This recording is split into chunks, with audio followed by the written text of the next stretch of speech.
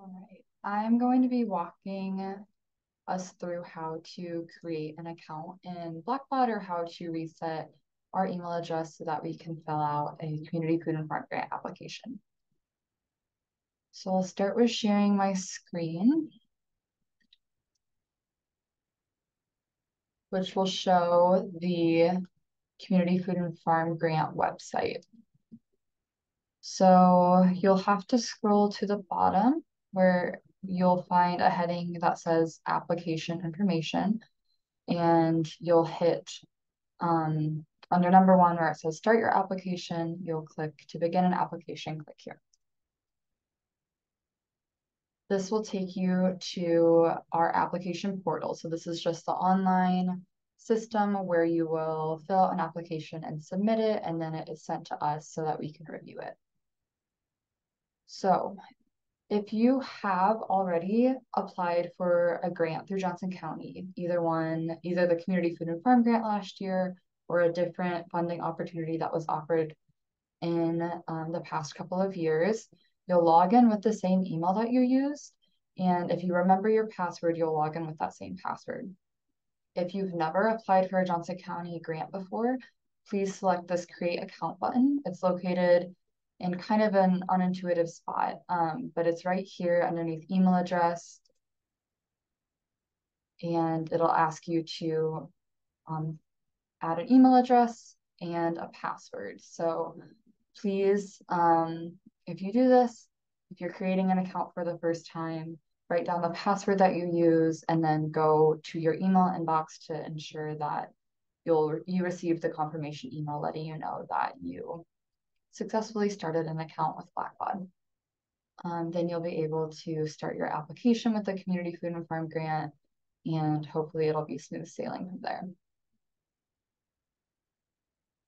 Let's say that you have applied for the grant in the past, or you have used your email to create an account, but maybe you don't remember your password. So I am going to show what that would look like.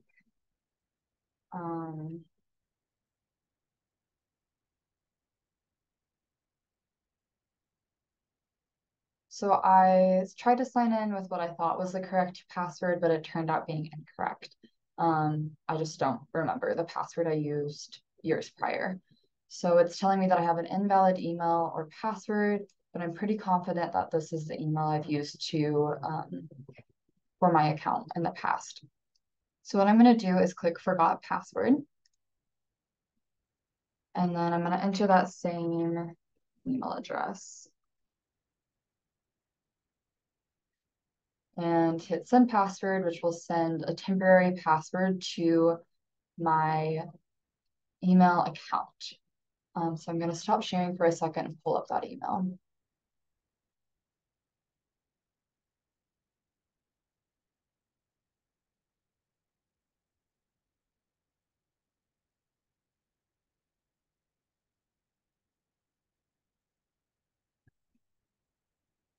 So here's the email that you'll receive in your inbox should you go through this forgot password method.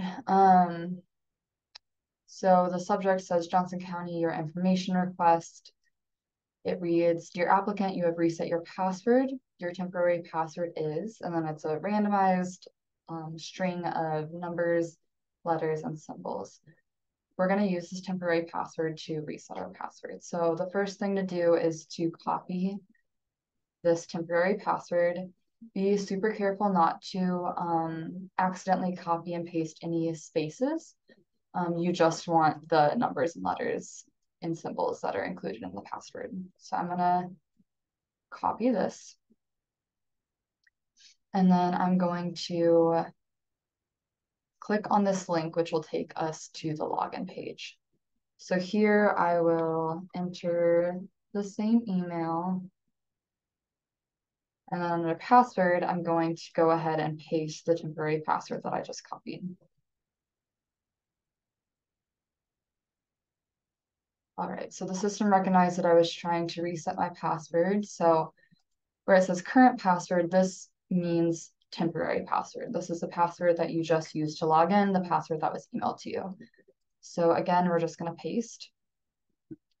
And then it's asking me to create a new password. So I'm going to do that now.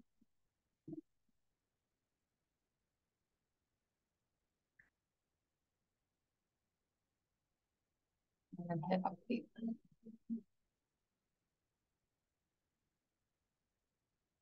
All right, it says that my password has been successfully changed. I'm all logged into the grant portal. And so if you have a application already active, it'll show up here and where it says in progress application. So you can just go ahead and continue to fill that out. If you have not yet started an application, you'll be able to do so. Next, you might have to navigate back to our Community Food and Farm Grant page. Click begin an application, click here. And then you'll be prompted to select your preferred language. For me, I'm gonna select English. And it'll take me into the application where I can fill it out. And as always, save and finish later. You don't have to complete it in one sitting. And then at the end, you'll be prompted to, it's letting me know that I didn't fill out any of the questions. But at the bottom, eventually, once you do have everything filled out, there'll be a button to submit, and you'll receive an email confirmation as well, letting you know that you've successfully submitted your application.